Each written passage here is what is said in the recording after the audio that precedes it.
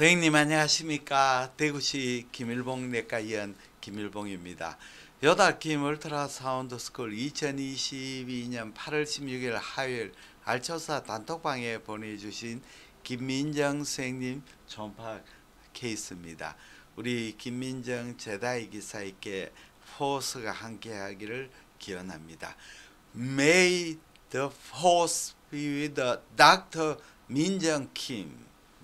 32세 여성입니다. 내원 전날부터 라이트 로 쿼드란트 페인이 발생했습니다.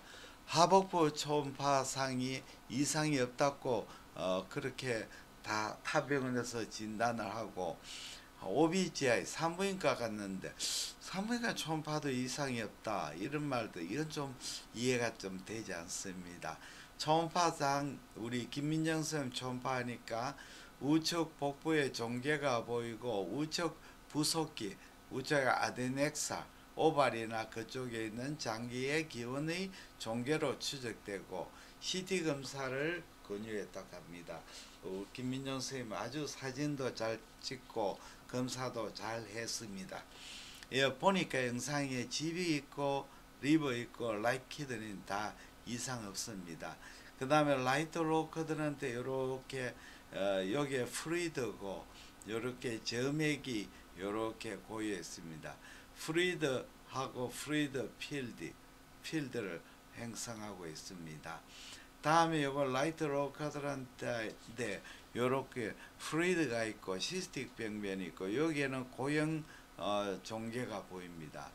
그 다음에 여기에 시스틱 안에 여기 고형 종괴가 있고 시스틱 병변, 후방음량 증강, 낭성 병변 내에 솔리드 포션이 보입니다.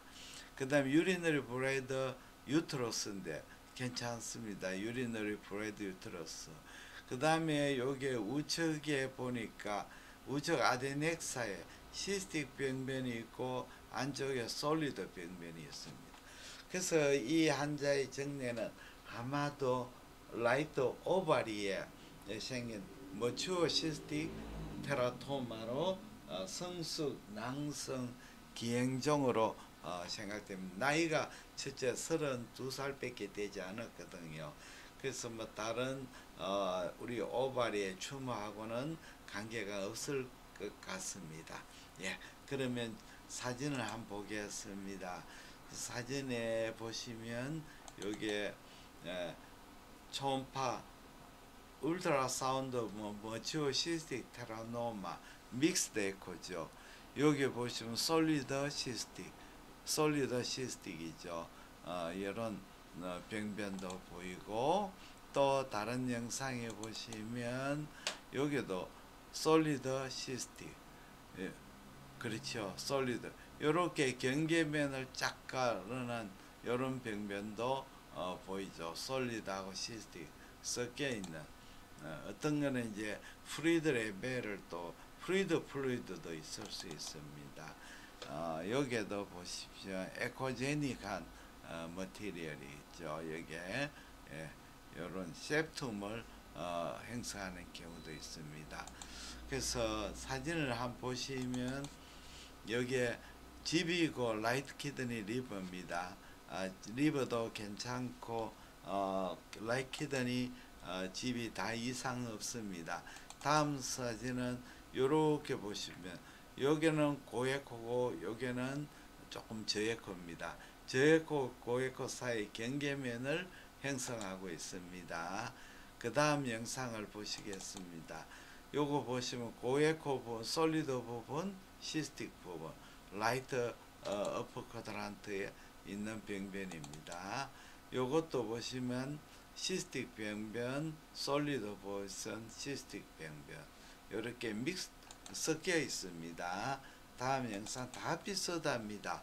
시스틱 병변, 솔리드 보면 시스틱 병변 뒤쪽인 후방음량 증강이 보이고 있습니다. 이쪽도 후방음량 증강을 동반 시스틱 병변, 솔리드 병변입니다. 솔리드 요도 마찬가지 솔리드 시스틱. 결국은 솔리드하고 시스틱한 이런 것이 섞여 있습니다. 이 유리너리 브레드 유트러스입니다. 유리너리 브레드 유트러스는 이상소견이 없습니다. 유리너리 유트러스 이상소견이 없고,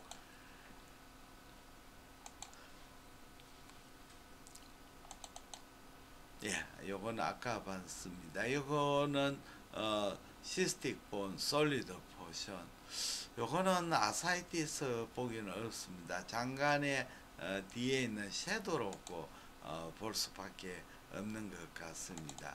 그리고 요거는 우측에 라이트 로우 쿼드란트를 하는데, 여기 이렇게 시스틱 포션, 솔리드 포션이 보입니다. 시스틱과 솔리드 포션, 시스틱 포션, 솔리드 포션을 가진 이런 병변입니다. 그래서 이거는 머추어 시스틱 테라토마 가능성이 에이지도 있고 이러니까 라이트 아데넥살 에리아에 있습니다. 초음파를 배우시는 의사 선생님을 위해서 제가 만든 용초사 제80기를 안내해 드립니다. 용초사 제80기는 2022년 8월 27일부터 9월 17일까지 서울 수서역 현대벤처빌 오피스텔에서 진행합니다. 6분의 선생님을 모시고 8차례 워크숍 합니다. 예, 참가 선생님께는 제가 제작한 초음파 스캠프 USB를 선물로 드립니다. 선생님의 참여를 기대합니다. 대단히 감사합니다. 안녕히 계십시오.